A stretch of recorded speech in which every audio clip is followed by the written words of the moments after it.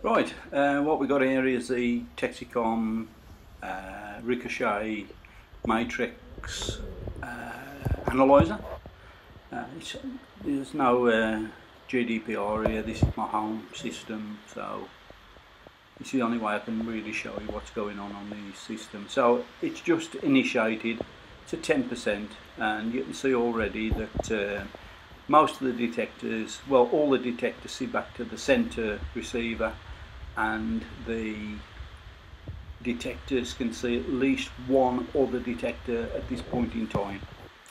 Now, as the matrix builds up and time goes by, we'll see that figure at the bottom of the screen changing. As you can see here, it's now seeing two detectors, so it can hop onto two other detectors. That's why it's got four detectors. So it can hop onto any of the other detectors should there be a obstruction, something interfering with it, etc. It can't see the detector, so basically it will look and hop to other routes. And this is the Texecom matrix system, Ricochet system, sorry. Okay, let's see what we got. So I can't quite see that. It's at 50% at the moment. So at 50% it'll probably see quite a bit, but it still ain't finished. It's going to analyse all the matrix and give us a more accurate figure.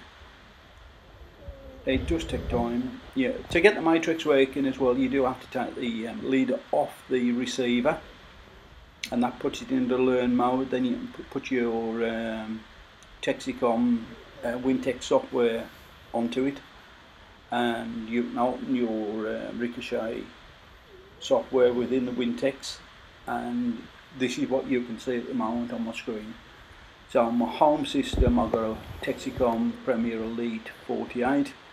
I've got a 8-zone expander for the wireless, just to cover the conservatory area and the front of the house where the detector is always going to go. It will act as a matrix system. It will act as a mesh system. You can see the mesh on these, unlike a lot of other systems out there. This will actually show you where it can actually see. So I have got situations where I've got 80 odd detectors on one receiver and about 40 odd detectors on another. Both receivers are down by the control panel because there was a bit of an issue when they were separated. In a nutshell, even though the house is massive, it doesn't cause a problem. It will actually see and hop enough times without hopping too, it can't hop more than 4 times, but all of them hop all the way back to the control panel. And I think there's only 2 that don't hop back to the control panel. They come right off existing detectors, but that's fine because of the amount of coverage in there.